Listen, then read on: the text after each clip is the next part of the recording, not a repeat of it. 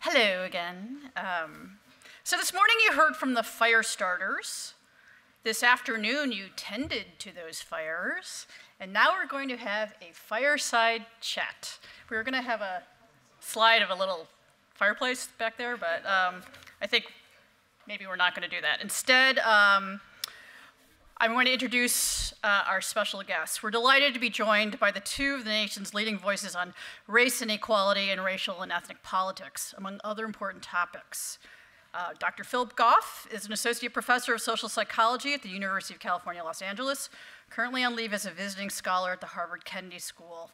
And he is co-founder and president of the Center for Policing Equity and an expert in contemporary forms of racial bias and discrimination, as well as the intersections of race and gender.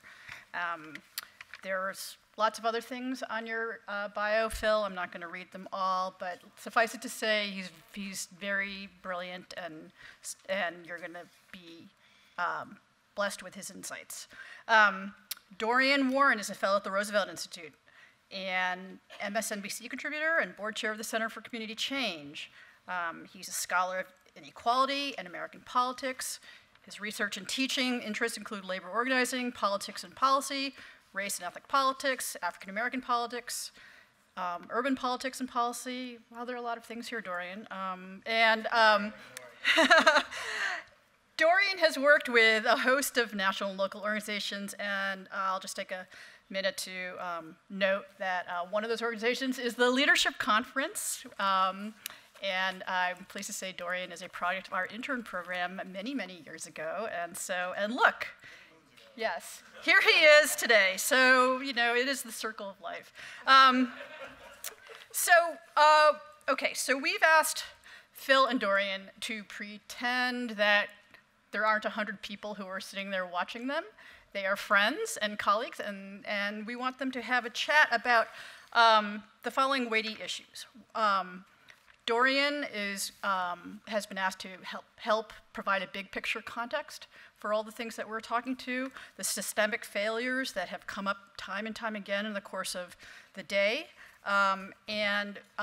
Phil is going to help contribute to this conversation by talking about the role that data plays in knowing more about who we are and what is going on in the field. And then we're going to have time for Q&A, so get your questions ready. But with that, please take it away. Thank you. Well, hey everybody. Hey. Hey everybody. Hey. Okay, a little more energy. I know it's the end of the day. And so I came in a little late, so actually maybe I can start the conversation by asking Phil, what worried you the most about what you've heard today? And then I'll jump in with some thoughts. What worries me the most about what I hear today, what I've heard today, there is a massive gap between the data scientists and technologists and the people whose principal concern is the welfare of communities that are vulnerable to state abuse. And it's a gap in it's a capacity gap, it's a knowledge gap, and it's an access gap in ways that it's difficult to see where the systemic solutions to bridge those gaps are going to come from. But it's absolutely, it's more crucial to me, having sat through a couple hours in our session, having sat through the Firestarter presentations, it's more crucial to me that we figure out a way to give these same tools to the communities whose job it has to be to hold the state accountable. So as I was thinking about today, I tend to start from the assumption that all technology is neutral, but then it gets inflected rather with existing patterns of inequality, with politics, and can be used in good or bad ways. And so I was trying to think through, and maybe this is a question I'll pose not only to you, but to the audience. It's a question I pose to myself. In this moment of incredible sophistication, incredible innovation, was there a discussion, I'm just curious, was there a discussion today about what are the ethical principles underlying the use of data? And do we have consensus on those ethical principles, right? Do we have a consensus on who gets access to data, what data is collected, is it publicly available? And I come at this, to say my bias is from the employment realm, where we see all the time the use of data for background checks, the scouring of social media, for job applicants, credit checks. There are a range of ways in which data is used in that context. And God forbid if you're formerly incarcerated and there's it, right? So there are all these layers in which data is used in employment to exclude people in a way that's not geared towards equitable outcomes. So I'm just curious about the broader issue of consensus around a set of ethical principles for how we use data, whether it's in policing or other realms of society. Yeah, I think I can safely say we didn't come anywhere close to a consensus during the course of the day. I was only in one room, but there were about 12 different consensuses between 6 different people at one point in time. So we're nowhere near getting close to a consensus. I think that it's important. We didn't talk about this, at least in my session, all that much, but I think it's an undercurrent of all of the sessions and in all of the feedback that I got while I was stealing brownies in between, which is that this is, in some fundamental ways, a kind of power analysis.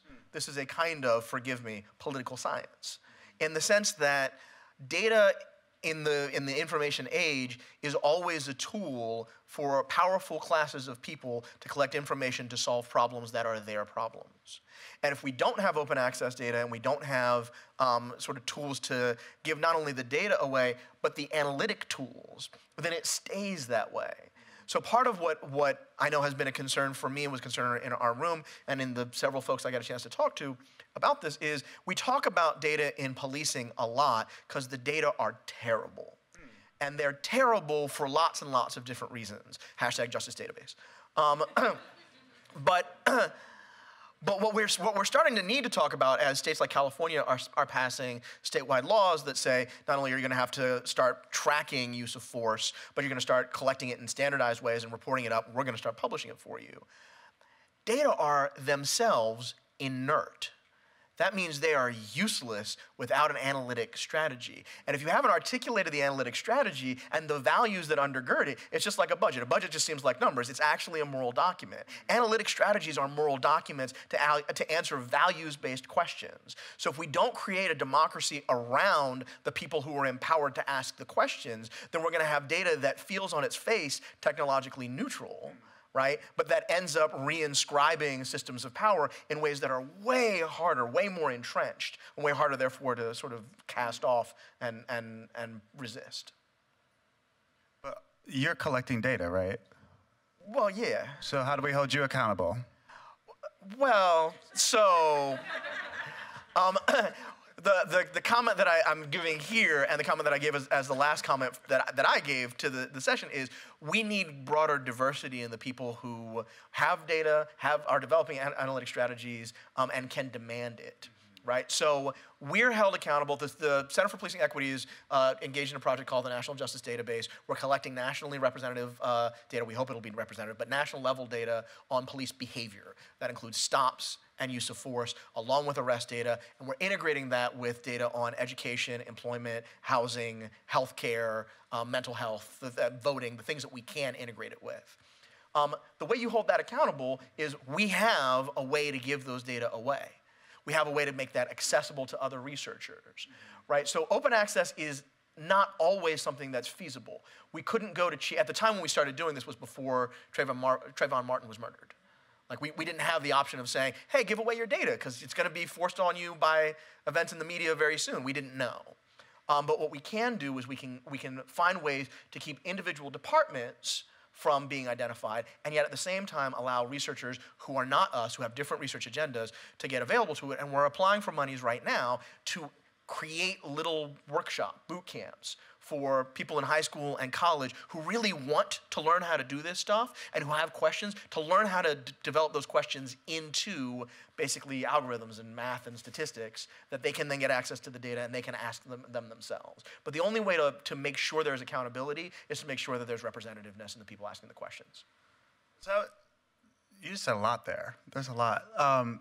Because I was thinking about algorithms, and I don't know much about algorithms because I'm more of a qualitative researcher, Alondra, but I was just thinking about algorithms and the promise, right, I know what it is, and the promise of using algorithms, again, I know it more in a consumer behavior context and a political context, right, of being able to do predictive modeling, right, around voting behavior, for instance.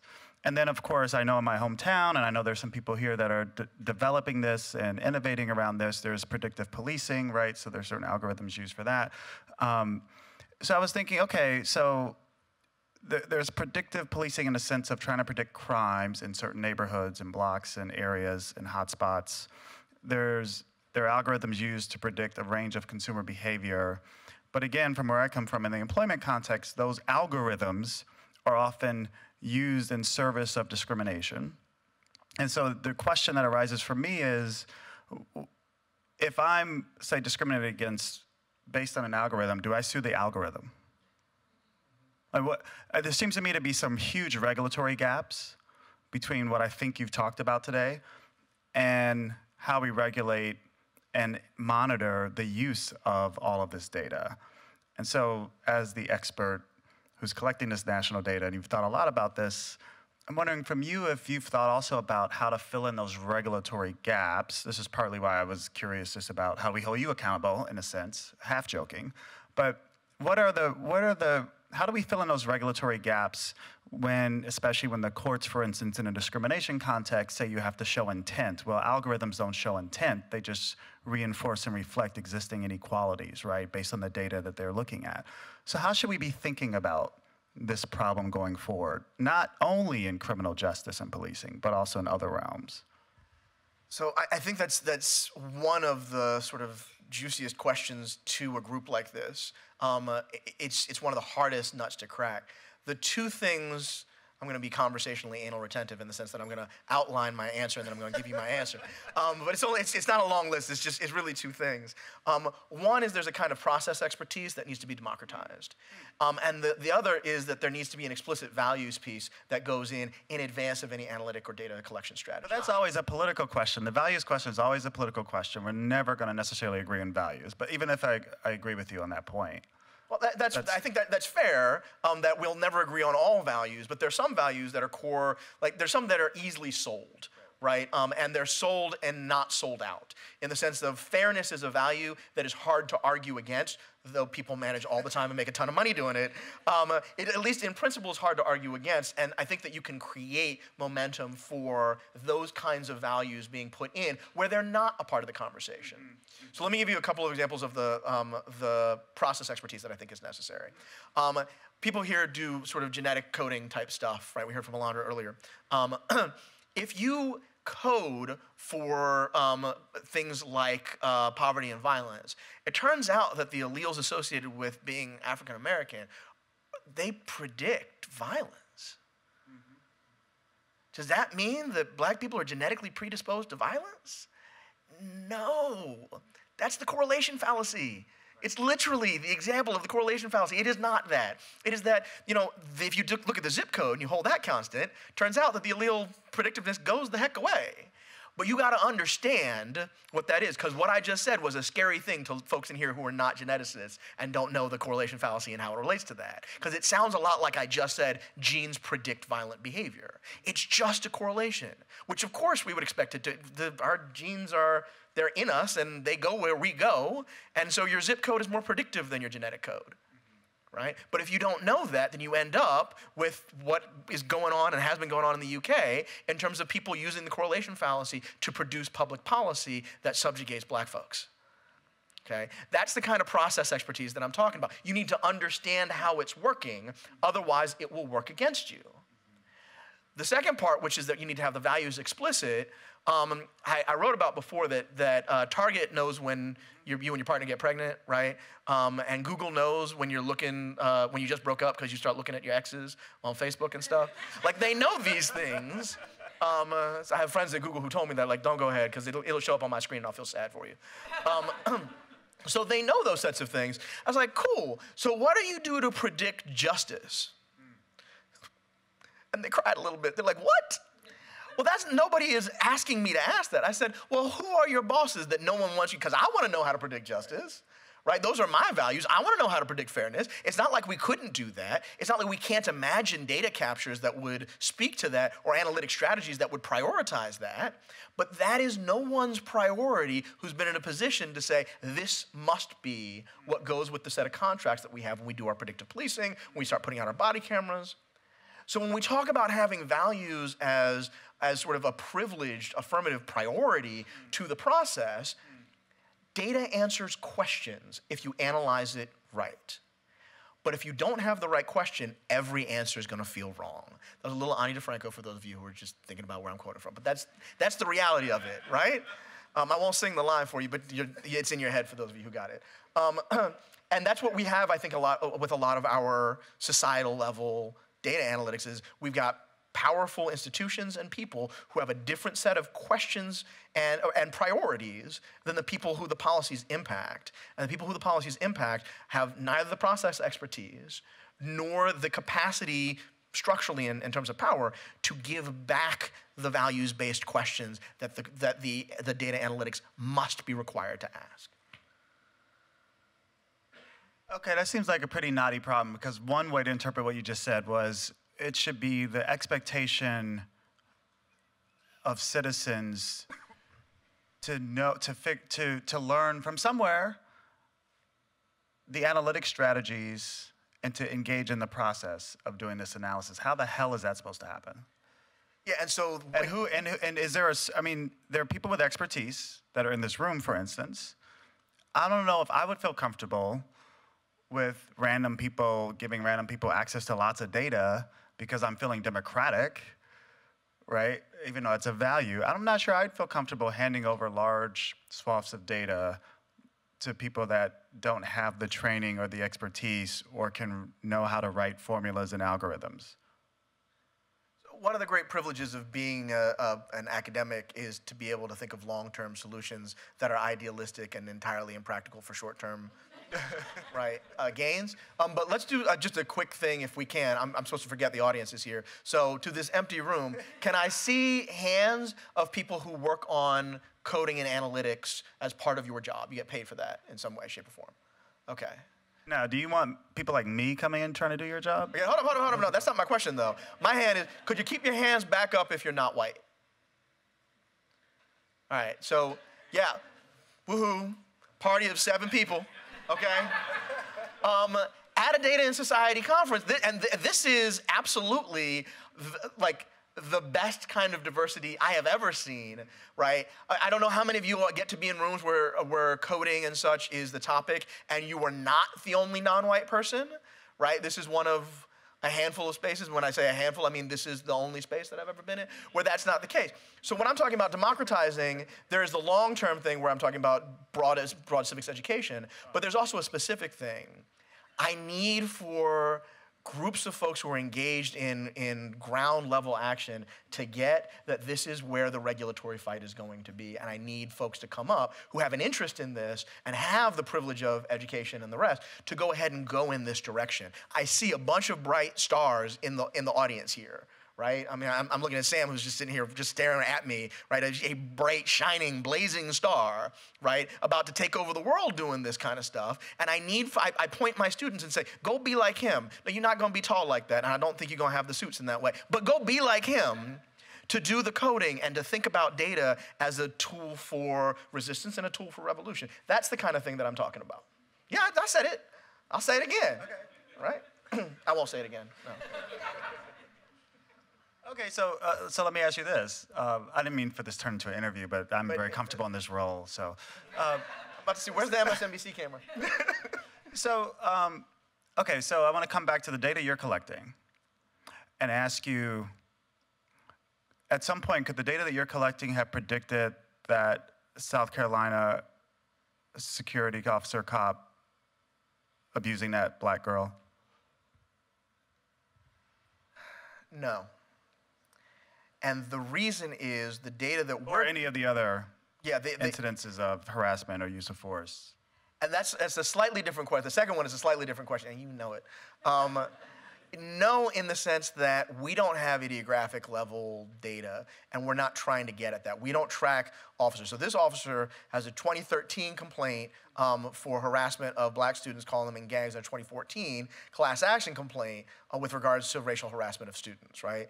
So the data that we're collecting don't. The data that the police department collects do. So again, the question is, who's asking the questions of the data, and where is that priority? To your second question, we can't say that it's going to be this officer on this day, and we're not set up to do that. We're not trying to be set up to do that. But we can say in this region there will be a problem. And so what I can say is that talking with our colleagues at DOJ, we have predicted 3 of the last 7 or 8 locations-wise, which was shocking to us. We just said, look, we've got state-level data, and just so you know, here's a list of places where we think there's going to be a big problem. And 3 of those places, they came through for us, in the sense that there was an incident after we said these are places where you're going to want to be paying closer attention. So we can, on the aggregate, start to predict departments and jurisdictions that are going to end up being problematic. We're not going to be able to predict the day, the time of the season, the officer on that level. But that technology and those data are available for people who want to ask that questions. And frankly, I'm fairly well convinced that most departments capture enough data on individual officers that it can be done internally, provided that they've got a decent, I shouldn't say most departments of a decent size can do it with the stuff they've got on hand. So the implications then of what you just said is that at the department level, the use of data and technology can be used to radically change unfair and unjust policing practices. That's the promise. Yeah, no, that's the prospect, right? That's when you say promise, I'm thinking of that swearing that it's going to happen. But that is the potential of the place. That absolutely can be the place. The issue has been that we don't require that of our analytics. It's not that we don't require it of the data, we don't require it of the analytics. That's the values piece, right? Right now, I don't believe there's any chief in America that believes that she or he is going to lose their job because they have not asked the right questions of their data for their officers. So, I was about to say you can't be mad. You absolutely can be mad. I'm mad all the time about it. But it's understandable that our analytic structures are not set up for that. And that it is the truly progressive folks, it's the true believers in law enforcement that have said, I want an early warning system that is a real early warning system for these civil rights kind of violations. These are folks who are not concerned about losing their jobs. These are folks who are concerned about losing sleep, right? And we can do better by ensuring that both classes of folks need to be concerned about this as a high priority. Okay, zooming out for a second, just from criminal justice. I'm going to talk a little bit about, I want to come back to the regulatory gaps and where we should be thinking about regulation catching up to some of the challenges posed by data and technology. So zooming out just from criminal justice, I want to think more holistically about the entire system, right, in which people live. So this example that comes to mind is of data companies using micro-targeting and a whole range of background information and big data to actually predict and then market subprime mortgages to particular individuals, communities. So housing, right, is let's say one area. I've mentioned employment a number of times, the use of data to predict if someone's suited for a particular job, by the way, including data on if you're likely to favor a union, for instance, which is a threat to most employers. And so you don't even get the interview, right? Because we have data on that, which just might mean you're black, because black people happen to like unions more, which seems a little unfair to me. All right, so employment, housing, then we add in criminal justice. So are there common threads across those dimensions that we should worry about in terms of the use of data, and how should we be responding in terms of regulation, or how should we be thinking about responding? So one of the things that is coming up more and more as we keep it on by the way, the other option is keep it unregulated, right?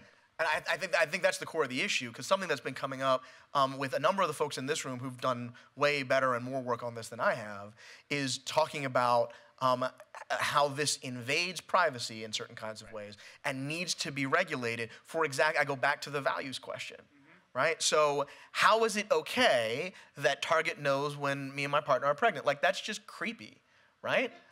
So can we regulate against creepy? Well, I think we can regulate against, well, we have lots of regulations against creepy, not enough in the academy, but we have them. But we can regulate against creepy when we start thinking of our unique identifiers and our sort of micro-statistics as a kind of personal identity.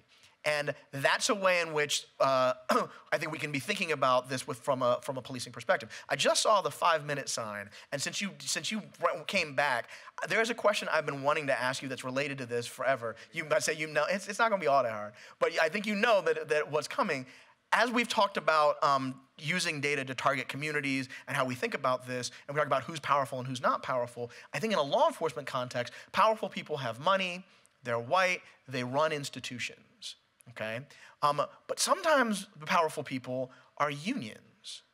And unions in a policing and a criminal justice context are almost always working class folks, right, who are part of the sort of two-tier between teachers' unions and police unions. That's a big part of how labor gets to maintain its movement. So this is at once a progressive kind of thing and a not so progressive kind of thing. So please talk to me because nobody else is here, remember. Talk to me about how we should be thinking about police unions in the context of a broader labor struggle, labor movement, and working class folks struggling for more power, more equity and equality. There's nobody else in the room. Nobody else is in the room. Actually, you can help me understand this. So I think one way to think about police unions is, it's a big question in my mind, actually. How much voice do they have on the job? How much are police officers in it? So I'm ignorant to policing structures. How much are police departments like the military versus slightly more democratic in terms of giving rank and file workers and union members in this case a voice on the job? How much say do police officers actually have in the policing practices? Or is it just an edict that's handed down? We're going to be using this technology. We're going to use CompStat or whatever it is. We're going to be doing this, and they have to just go out and execute. So that's one question for me. And then the second one that's tied to that is, most police unions that I've seen, particularly in big cities, frankly have almost all white leadership.